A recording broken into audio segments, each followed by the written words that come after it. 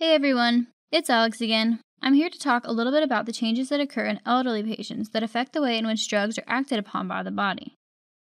In other words, age-related changes that affect drug pharmacokinetics in geriatric patients. Let's get started. So by the end of this lecture, you should be able to describe how Phase 1 and Phase 2 hepatic metabolism change with age, explain how volume of distribution changes for lipophilic, hydrophilic, and plasma protein-bound drugs, understand how to adjust the loading dose in response to these changes in volume of distribution, and identify how clearance affects loading doses versus maintenance dose in elderly patients. As you know, pharmacokinetics refers to the metabolism, absorption, distribution, and elimination of a drug in the human body. In the geriatric population, age-related changes affect all four of these pharmacokinetic phases. This has very important clinical implications. Let's discuss these phases and the relevant age-related changes that impact each phase, starting with drug absorption. For the most part, though there are age-related changes that occur in elderly populations that affect drug absorption, such as a decrease in the surface area of the small intestine, a decrease in the rate of gastric emptying, and an increase in gastric pH, most of these changes are clinically irrelevant when it comes to absorption of PO drugs. One parameter that may disproportionately impact drug absorption in geriatric patients is drug-drug interactions.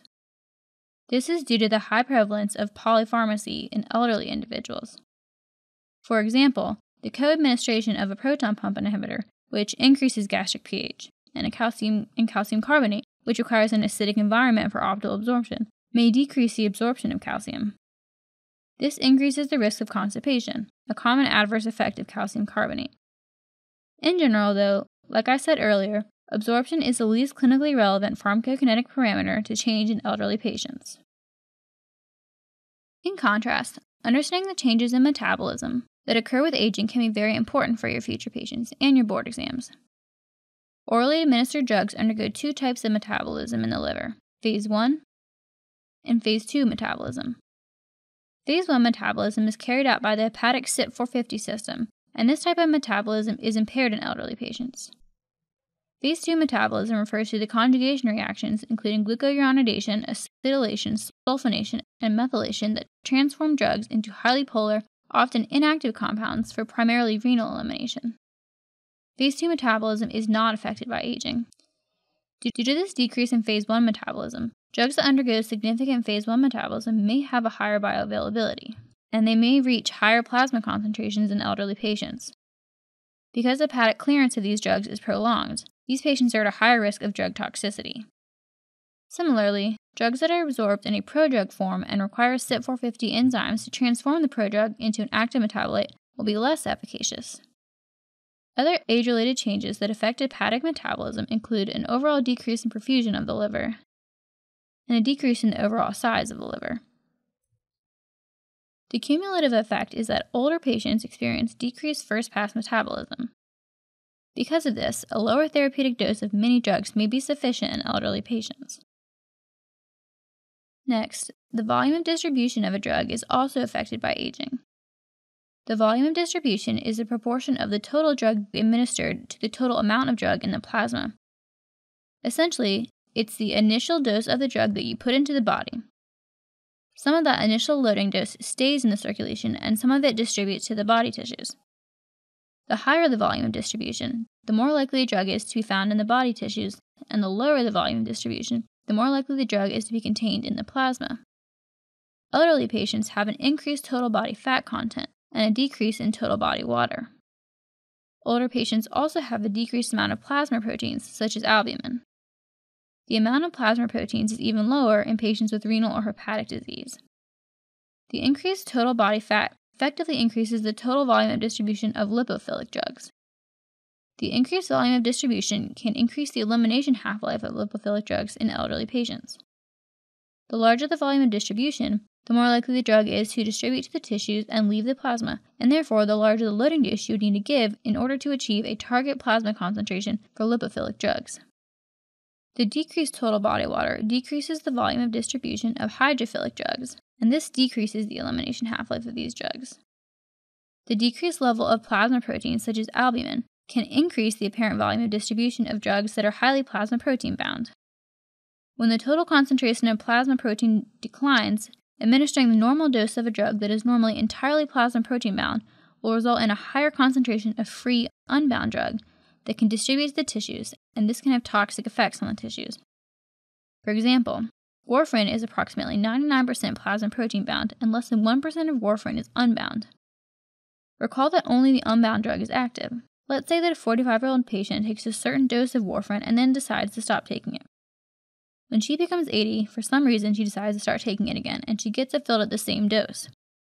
However, now her total level of plasma proteins has declined such that only 98% of the same dose of warfarin is able to bind to plasma proteins.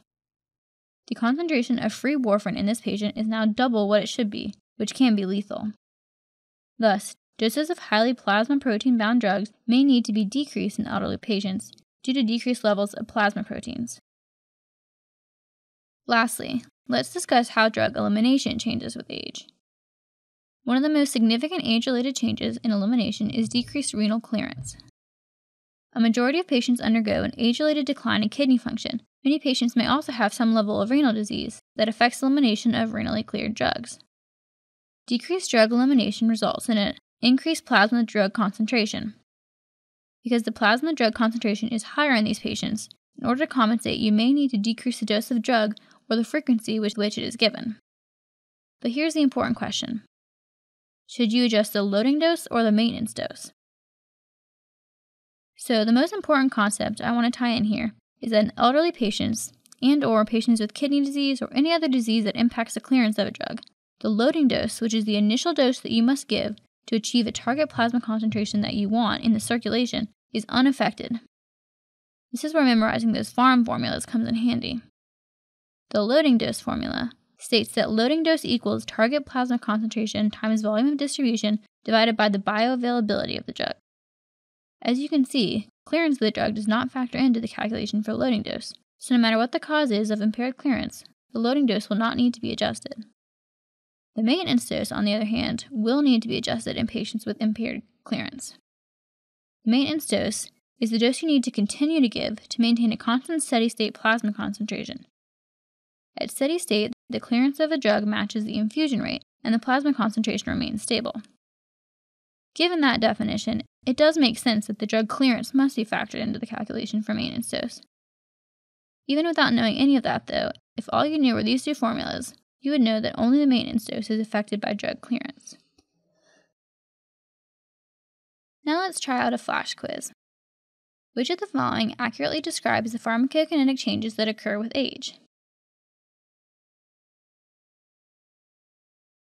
So if you said D, you'd be correct. Decreased volume distribution of hydrophilic drugs due to decreased total body water, and decreased phase 1 metabolism. Now let's sum up everything we've gone over. Here are the bottom lines. Phase 1 metabolism decreases with age, while phase 2 metabolism is unchanged with age. Volume of distribution increases for lipophilic drugs and highly plasma protein-bound drugs, and volume of distribution decreases for hydrophilic drugs. You need to increase the loading dose for lipophilic drugs and decrease the loading dose for hydrophilic drugs to compensate for these volume of distribution changes. The increased volume distribution, unbound drug, of highly protein-bound drugs can be toxic if the loading dose is not decreased to account for the drop in plasma protein concentration. And in patients with a decreased clearance, only the maintenance dose needs to be adjusted. The loading dose is not affected by clearance. Alright guys, thank you so much for listening. If you enjoyed my video or found it helpful, feel free to give me a thumbs up down below. Thanks guys, happy studying.